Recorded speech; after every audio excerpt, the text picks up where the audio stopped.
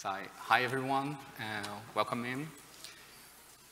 We are going to be talking about Kubernetes with a bit of chaos, right? We are going to be breaking a Kubernetes clusters to understand its components. I have my friend here. Hi, my name is Ricardo. I work at VMware. I develop Ingress in Nginx, but I'm not going to speak about Ingress in Nginx. Don't ask me about CVEs here, please. And I like Legos, Star Wars, both of them. And yeah, and a bit of chaos as well. So I'm his friend.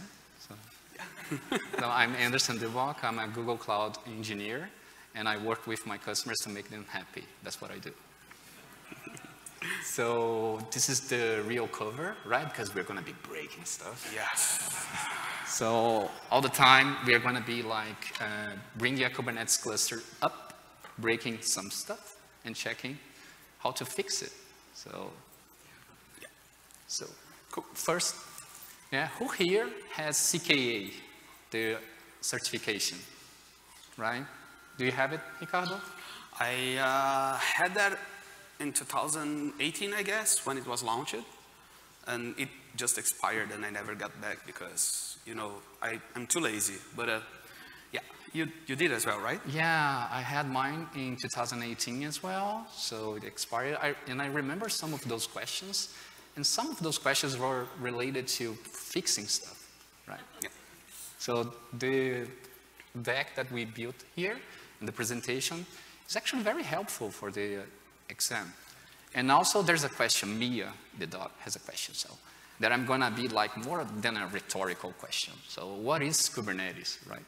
So I believe we're at KubeCon, so Kubernetes, we know what it is. But for you, Ricardo, what Kubernetes looks like? Something that brings me money. That's true. That's my salary is based on Kubernetes. But yeah, so we added this stopwatch because Kubernetes is kind of this stopwatch, at least for me, right? That you know that when it's working fine. When it wakes you up, and usually you get like, you know, worried because you may be out of time, right? And, you know, it seems simple, but maybe complicated, right?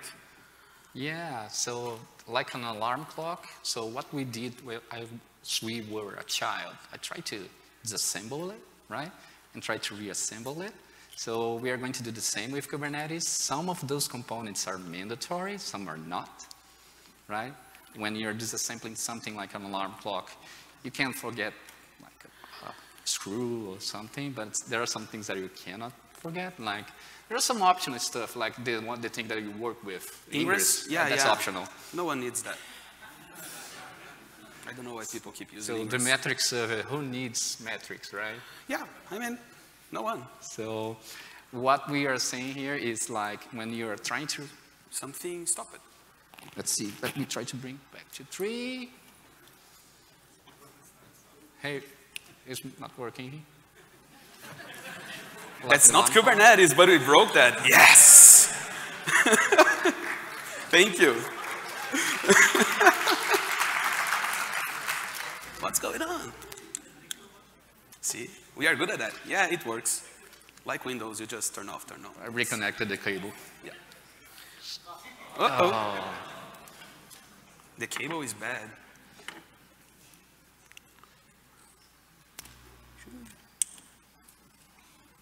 Keep it holding, yeah.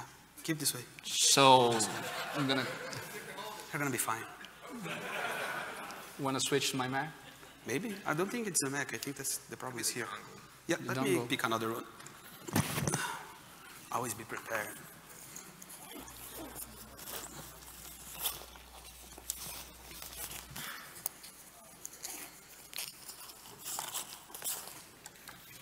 Found it? Yep. Let me try without the dongle. I told him something can be wrong. Something can go wrong. I wasn't expecting that would be the dongle. Oh crap. Mine do not need the dongle. Is it working? No. Yet, but it's gonna be. No.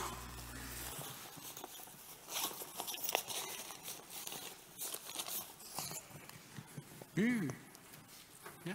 Okay. got it. So open the MD here. Mm-hmm. No. Take off your. Sorry, folks. Cool. The issue is when you forgot to reassemble something, right? The issue is when you are building back that alarm clock, and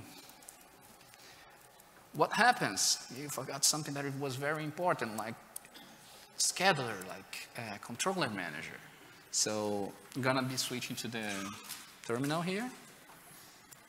Is it working? Is it readable on the back here? Yeah? So you're the pilot. Cool. So here's the thing, right? And we forgot something, and we want to look under the hood and see how is our cluster? What's broken? What are the signs of the component that may be broken? I want to show the slide now, so just because you said it. Yeah, we forgot. So yeah. The other slide is going to be, let's look under the hood. We are going to have like a broken cluster, and we are going to see what is not working, right? So Ricardo is going to be. I'm going to be here, yeah. So this is the thing, right? You got your cluster, and something is broken, and you have signs that your cluster is broken. And you're going to have this during your certification, but you're going to have this on your real life, right? Unless you are using a managed cluster by some cloud provider, and even that, at some times you're going to have something that's going to be broken. So how I would start checking my cluster? I just want to see the version. Show me the version. I'm going to show you the version, boss. He's my manager, not in real life, also in real life. Yeah, and I mean, I'm calling my kubectl. Who calls kubectl? Who calls kubectl? Just to see the wrong. So. Who calls kubecontrol? Yeah. Okay, that's great. We don't judge anyone. Okay. So my cluster is not answering, and I need to figure out what's going on, right? So what do you think it's going to? The first thing is the API something? Maybe. So API server, it's the API, it's actually the entry point of everything in Kubernetes, right? So you have this API server. Every time you do kubectl something, it goes to the API server, and from the API server to etcd. And all of the other components also talk with API server. So let's take a look. I have this, so I'm running kind here. Who uses kind? Yes, kind is an amazing tool. Don't use that in production, okay? It's like, hey, your manager says, hey, I need a Kubernetes cluster, and then you install kind on your own machine, and then you go home and pick all of the... Repeat with me. Do not use in production. Do not use kind in production. I do. Yeah, see?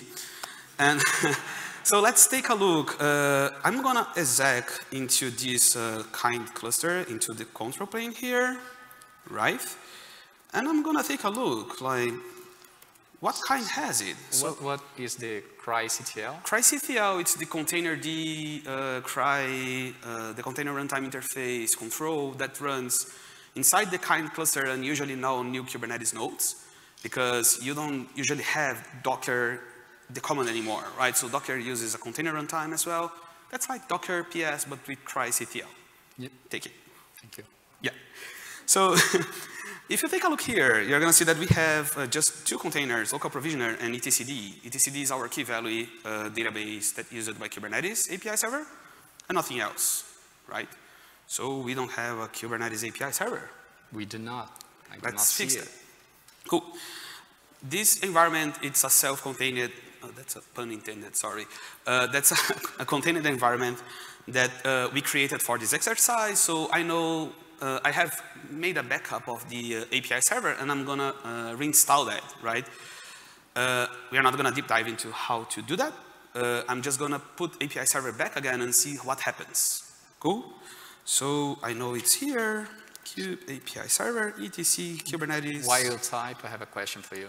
Yeah. Why are you putting on the etc Kubernetes manifest? Cool. So every node that runs Kubernetes, every node that you have like kubelet running, kubelet, right? We are gonna get there, but the component of Kubernetes that does all of this node integration, gets the pods, creates the containers. You have a directory that you can put YAML files that will run pods, even if you don't have your API server running, right? So it's what we call static pods. So if you take a look into this manifest, right, you're gonna see that actually it is a pod, and it's running. So we run Kubernetes API server inside Kubernetes, cool, right? Yeah. That's how the things they work. Yeah, show me the version. Show me the version, okay, Yeah. sorry. Yeah, so API server is running here. Oh yeah, nice. Cool. And now, version. Here we go. First of all, first thing, API server is running, right? Done. So the first sign I have tried, I did kubectl, whatever, get ns versions, the most simple commands, and something failed because my API server is bad. So before you deploy my app, show me the namespaces. Now it should be working, right? Okay, get ns. Nice. Yeah. Cool. So deploy an app for me? Yeah, I will deploy an app for you. That's what Kubernetes is there for, Yeah. right? Yeah, cool. So I have this make file that I have created here that deploy apps really fast because I want to be a pretty productive developer, so I can keep, watching TikTok while the application is running. Yeah, so yeah, I did this make file. It creates a deployment for me with this image, which is like an image, and it has exposed this service now on the port 90. So that it's just a demo application, and it should be running, right? Yes, show me You the wanna pod. see? Show me the pod. Yeah, no pods. Oops. Oops. Show me the deploy. Why? Ah, okay, because I deployed. Okay. Yeah, you did a deploy. Sorry, boss. There's a deploy there. And the replica set. What is it? I think there is a problem here because I have this like Redis 0/2. No pods ready. Yeah. So there is an object when you create deploy, right? Yeah. Something should be created after the deploy, which is a replica set, and then the replica set will create the pods. So it should at least have a replica set, right? Replica set. No replica set. Looks like control something, controller. Yeah, control something. Yeah, the control, whatever. Yeah. Yeah, cool. So Kubernetes has this component which is called controller manager. And if you look and read what controller manager is, that's a really nice explanation that says controller manager controls the reconciliation control loops of the control of controllers. Something like that. Control right? something. Yeah, that's something like that. And to be honest, the explanation and the name, it's not like that. I remember that's something simpler, but that's just what gets into my head, like controller, controlling controller, something, whatever. So cool. I'm sorry. Yeah, sorry. But the thing is that when you create things on your cluster that needs that needs child objects, and they are core objects, like the deployment creates a replica set, and the replica set will create pods. Or the daemon set it's that one that you create and say, I need this running on all of the nodes or on a specific set of nodes, and it needs to create pods. So what does that function? It's what's called controller manager, right? Yes. So show me the controller manager. Let's go there. Docker exec, cryctl ps, oops, cryctl. See, that's live, folks. No controller manager. So we have Kubi API that we fix. Yeah, but no controller. So shall I fix it? Yes, please. Okay. Same thing. So I have this back it up. And again, we just made this backup because you don't want to see us like writing a whole YAML file, doing certificates like this is not Kubernetes the hard way from Kelsey, right? So you can go to Kelsey's Kubernetes the hard way and see, like the whole thing. Our idea is just to show what happens when the components they are down. Keep fixing that, right? So this is fixed. Let's take a look. cryctl ps. It is running, but let's see. Get replica set -w. There is nothing yet. Yeah, it's gonna take like a minute but or so. It's gonna be, right? Because controller manager takes something like 30 minutes to start working. So while that, I told that I wasn't gonna do any jokes, and I didn't, you see, because it was faster than me doing jokes. So it's running now, and as you can see, there is this application 1, 2 desired, 2 current. So to recap, API was down. Yeah. We got it. Yeah. Controller manager. Yeah. Now we have the replica set. Yeah. Show me the pods. Show me the pods. The pods are here. Cool. But they are pending. Yeah. So this is another sign of something wrong, right? Who ever faced a pending pod and was like, oh damn, I want to just go home. I don't know why this thing is pending. Come on. Like, it's 5 p.m. I want to go watch the game or whatever, play Nintendo Switch, right? Fix some ingress in Nginx bugs. No, I don't do that. Yeah. So why the pods they are pending? That's the question. So let's check the pod. Describe it for me. I will describe pod, the first one, right? Cool. Usually a pending pod, and there is a documentation on that if you take a look, but it means that something that the pod needs is missing, right?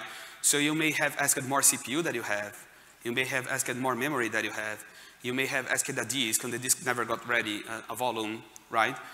Or you may not have assigned any node to that, right? So there is no node assigned.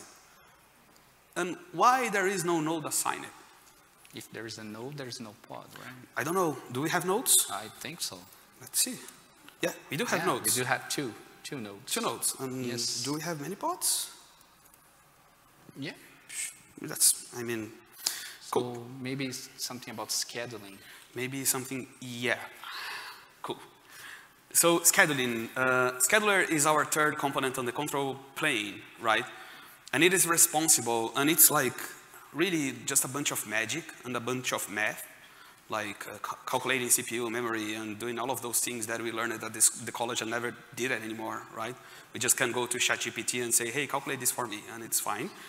But it takes your requests of CPU, memory, sees how many nodes you have, and it will allocate a node for you, and just change that field with the node saying, okay, I have selected this node for you. So the node can do whatever it needs to do to run that pod. Yeah, let's fix it. Okay, I can fix that for you. I want my app. You want your app. Okay. So I'm going to do cp, oops. Kube manifests, Kube scheduler, this is Kubernetes. Okay. Is it running? It's running. Oh, cool. That's here. It's here. The scheduler is here. So we have the API server, the controller manager. Now we have Kube scheduler. Yeah, so if you do that, something like this, yay. Oh, running. Our pods, they are running. Nice. Do a wide. Yeah. Okay. Okay, so that's now up, what? No, go ahead. Okay, so now that's up to you. So let's just see what we did right now. Yeah, right? yeah. Let me go to the slides, of course. Let me control that. Yeah, you control that. That's too many technology for me. So what we did here, we fixed the API server. So looking at the alarm clock, we fixed the API server. We fixed the scheduler, and I fixed the controller manager. We didn't touch etcd for time reasons. Yeah. Because we're going to be starting from the bottom, right? So Yeah. But so you can touch etcd on your own kind cluster if you want, doing the same thing that we did, like remove that from the static pod and see what happens, like keep API server, controller, scheduler, everything, and remove etcd, and you're going to see that you're going to have some wild, nice timeouts, random timeouts on your API server. So removing the etcd is going to be showing you like random stuff. Yeah. Move on. Cool. So what else? I have my pods running. What do you want from me? The wide. What? Wide. kubectl get pods. Okay, get pods dash all wide. And I have my pods, each one running on a different now node. we're going to be messing with network, right? Yeah. Who understands the whole networking model from Kubernetes? No one. And I have like a CNI maintainer here. Yeah, sorry. I have actually some other maintainers here and no one understands that. So that's pretty, you know, I'm just kidding. There is some reference on the end of the slides explaining how those works, right?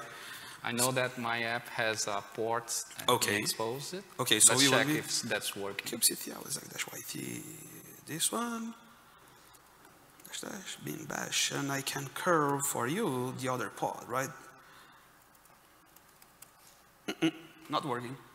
Something is broken on the network. It's probably curl itself. Curl. Localhost 9000. Yeah, it works. So something is wrong with the network. Right? Something is wrong with the network. Let's take a look into the network. And the network for us, it runs as a daemon set. So if I get daemon set -cube system, I will see, oh, sorry, spoiler. Yeah, kindnet. You didn't saw that? Yeah, cool. So we have inside kind, the CNI called kindnet. And for some reason, which is like Ricardo messing with the cluster, it's not running because my node selector is not Linux. So if it's not Linux, it's what? You know, like it's not Windows as well, otherwise it will be equals to Windows. I don't know what you mean. Yeah, so let me edit this thing, right? Let's put the CNI back and see if the things, they work. Not Linux, oops. Oh, not Linux. Okay, get pods, -n, kube system.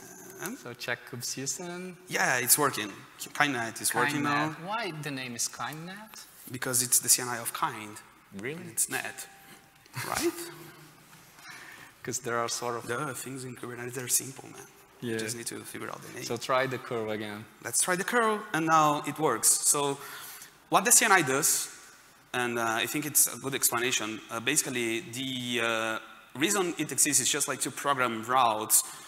Actually, it does other things, but in this case, it needs to program routes between the nodes. So one pod on one node can reach another pod on another row, another pod on another node, right? And they need to be reachable between each other without any fancy magic, any net, any masqueration, nothing. So I have this cluster, I have all of those IPs, and I need to reach from node 1 to node 2 to node 3 to whatever, if they are part of the same cluster. And CNI right here, what it's doing is just like programming the routes. Okay? Nice. What else, boss? 2 apps now. Second app? We call it microservices. Yeah, one talking to the other. Yeah, that's microservices. Okay, so I have created my second microservices for you. Yeah, we have now 2 apps. Show me the services. Show me the services. So, we now have 2 IPs on the services. 1 and 2. Yeah. Yeah. And usually we use those services IPs to reach the pods from one cluster from one application to the other application. Perfect. Without relying on the pod IP, right? Because the pod IP, they change. So if I just go and delete the pod, the IP is going to be changing. The idea of the service is to have a kind of a VIP address that I can use to reach my application. So let's try. I'm going to use the wrong name. It's like a proxy? Proxy is a bad name, but yeah, like a proxy. Proxy is a bad name. Yeah, cube proxy. Yeah. So let's try here, and let's see if from my pod, kubectl exec, I can reach my services from app 2, right? Yes, let's try it. Let's see if it works. No, it doesn't work. It's not working. And why it's not working? Can I check? Yes. Okay, so let me check my kubeproxy. And kubeproxy, it's that component that's responsible for creating those IP addresses and those node ports when you create a service, right? As everything inside Kubernetes, it's kind of a controller. And the idea of controller is like, get this object, do something over this object, and turn that into something else, like the ingress creates servers, proxies. The deployment and the pods create containers that are going to be run inside. Kubelet runs containers based on the pods containers and so on. So the kube proxy, it's going to just program network rules that will make those IPs actually point to the real endpoints IPs of the pods. So my kube proxy is not running because I did the same mistake here, right? Because not Linux again. Yeah, I'm kind of tired, you know. KubeCon, a lot of parties, I just keep breaking things and forgot to fix those. Kube proxy. And so by fixing kube proxy, are we going to have the service working? I hope so.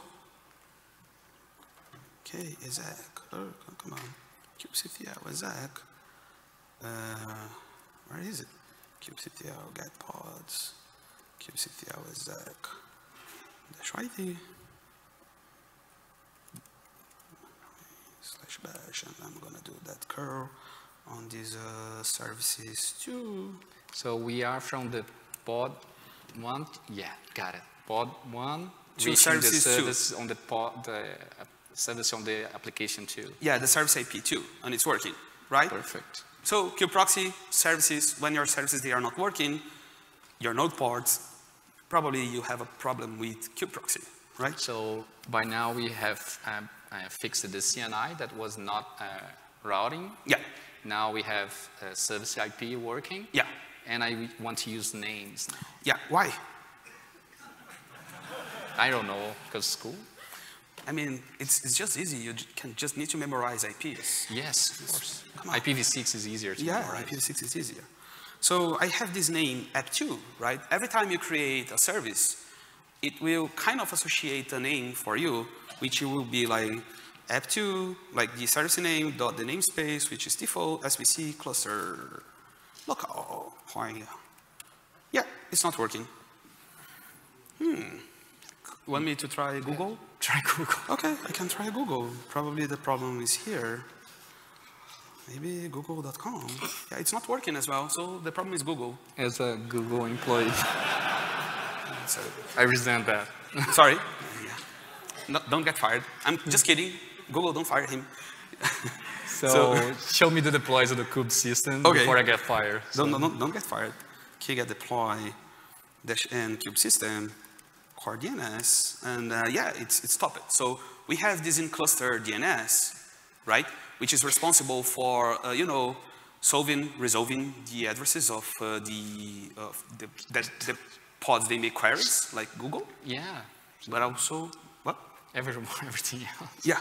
And everything else, including those reconciliations of like you have the service and the service will resolve to something. So what is the issue? I see ready 00. It means that. Yeah, you asked me to, you know, save money, and I just set like a replica 0, you know. I did right. He asked me to save money. So no replicas means no DNS, right? Yeah, but means also no money spent on DNS. You get pods. -n kube system. Is it running? It's running. It's running, so, yes. KSEC. Oh, come on. kubectl exec. Oh, kubectl. You messed with my kubectl get pods. kubectl exec -yt. I need to create an alias for that. Yeah. Bash. Cool. So if I curl the Google first. Google is working. It's working. Yeah. So now try the app. Stop doing the escalation on incidents to Google, folks. It's working. Default SVC cluster. Let me clean the screen, right? Yeah, working. Working. Now name. Yeah. So cool. Back to the slides. Back to the slides. Okay. So part 1 was the control plane. Part 2 is the networking. So right now we fixed like at first the CNI because we were not routing. So you folks saw that if we do not have the CNI, we do not have network security. So it's better that way, I guess. No? Yeah, that's safer. Networkless. For sure. kubeproxy, and now core DNS. So off to the bonus because we have time. We have right? time? Yeah. Okay, we have 5 minutes. Cool. So there's a thing that I want you to break. Yeah, I can break that for you. So what happens if I break kubelet, right? So as we've said, I didn't broke kubelet before, otherwise we are gonna just be like here, nothing is working, I don't know why. Yeah. But kubelet, it's the responsible running on the nodes to receive those requests. When you have the pod and the pod has the node name, kubelet will just keep watching the API server and see, hey, look, I have a new workload that I need to run. So it will get the pod specification, see I need those images, it needs this amount of resources, whatever, program everything on the node and do the real hard job, right? So I've broken kubelet. Now deploy a new app for me. Make deploy app. What's the name? Deploy name. App 3, we are creative. I'm getting notes, so I need to keep watching the script. Sorry, folks. It's working. Okay, get pods, and it's pending. It's pending. But the others, they are running, right? So why the others are running and this one is pending? Because kubelet doesn't keep, kubelet is not responsible to like, it is, sorry, the like, heavy weight. removing, the pods, but it's not like, hey, I don't have kubelets, so I'm going to kill everything. Imagine like what a chaos scenario. So right now we have the API server, we have scheduler, we have controller manager. Just kubelet install. Can I fix that? Yes. Okay. Kubelet fix. This is kind of the lazy thing because just for the demo, because the way that I have removed kubelet on this example, we did like just stop it kubelet. Stopping the service. Yeah, so it's working now, and it's running now, right? So even if we have like the controller, the API server, scheduler, if we do not have kubelet, no pods they're going to be. So if I have just one node without kubelet and the others with kubelet, probably all of our pods, they're going to be, scheduled on the other node as soon as we have more kubelets running. Cool. Something else? Security. Security. Yeah. Who loves network policies? No one loves network policies. Come on, folks. Cool. So we have a quick demo for the network policies, which is, I'm going to create this network policy here that says when I have, on the app 1, right, so my target is app 1, and on app 1 I will just accept ingresses, ingress traffic from app 2. So from app 2 I can call app 1. But from app 3, I cannot call app 1, right? So let me apply this thing really fast.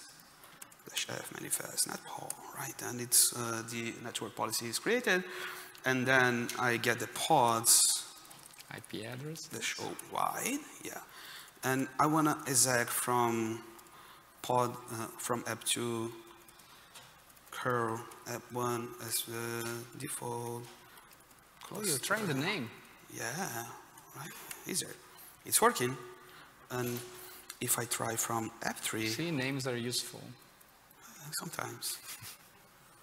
When you are, shouldn't be working, right? Because I said I just accept traffic from app 2, but like app 3 is also working. What's missing here? It's your job to make It's my job, cool. So we have this network. So when you install Kubernetes cluster, you select a CNI usually, right? When you are not using the managed. So you have Cilium, you have Calico, you have Flannel, you have Antria, right? I need to speak about my boss, right? So yeah, Antria, great CNI. But not all of them, they support out of the box network policy, because network policy, it's not the job from CNI, it's something else, right? So you need something getting those network policies and creating network rules for that. Yes. So we did something here, which is we are installing Kube router as the network policy provider, right? If I do a get pods -n kube system, everything should be running at kube system. Yeah, it's starting. Almost. Yeah. He told me it was going to be fast. Yeah, it's fast. fast. It's fast. Don't worry about it. And now, if I try from app 2, it should still get, right? But if I try from app 3, it's getting denied because now my network policy provider is ready. Okay? So this is the one that we didn't fix. It wasn't deployed. So yeah. Actually, the fix was deploying. Deploying. So yeah, go for it. So part 3 was the extra. So kubelet. If that wasn't working, it doesn't matter the API server, the TCD, or scheduler. If the node does not have that running, nothing is going to be scheduled for the pod side. So we actually deployed the network policy provider to have that kind of functionality, right? Yeah, you need some CNI that has network policy provider, or you can deploy your own. So some stuff we didn't cover on the presentation, but we are going to be covering on the example, right? So what didn't we cover on the presentation in this demo? But on the Git repo is going to be available. Yeah. The CRI, the container runtime interface, the CSI, the storage interface, the ingress controller. We're going to be breaking stuff? Yeah, we're going to be adding more things on the repo as well. Yeah. So if you want to, networking model, if you guys are curious about it. Yeah. The presentation is already on SCAD, so don't care, folks. Yeah. Seriously. Yeah, it's already there. And also the repo. Yeah. It's under construction yet, but everything that we did today is available there. So you folks can replicate this and study by yourself and try all the examples. And the makefile is actually going to show you break this component, fix this component, break this component, fix this component. Make help. So make help, you're gonna see everything that you need. And we are right on time, 2 minutes. Out of time. We have like... this is the feedback? Yeah, the feedback. Yeah. Guys, we are fine, so we can come back later with more, breaking more stuff. Thank you very much. Thank you, folks.